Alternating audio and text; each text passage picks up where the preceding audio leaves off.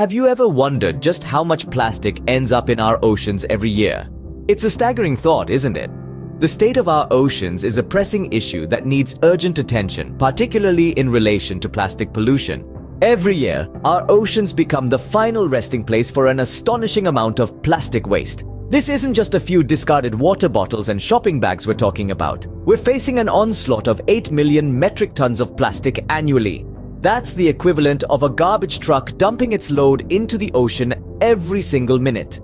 This plastic menace wreaks havoc on marine life and ecosystems. Creatures large and small ingest these materials or become entangled in them, leading to fatal consequences. Moreover, plastic takes hundreds of years to decompose, leaving a lasting destructive footprint on our aquatic world.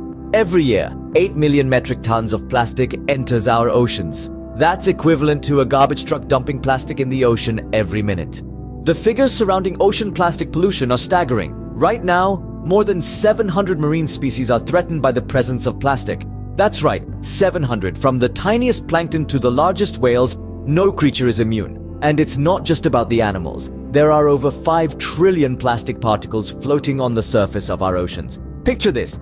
If we were to line up these particles, they would stretch further than the distance from the Earth to the Moon. But here's the kicker. If we continue down this path, unchecked and unchallenged, by the year 2050, the amount of plastic waste in our oceans is set to quadruple. That's 4 times the current amount. By 2050, it is estimated that there will be more plastic in the ocean than fish. Think about that for a moment. But it's not too late to turn the tide. The power to change the course of this plastic onslaught lies within each of us.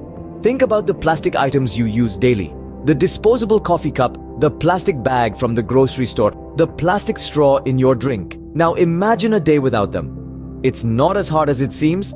Start by embracing reusable shopping bags. Make it a habit to carry one with you.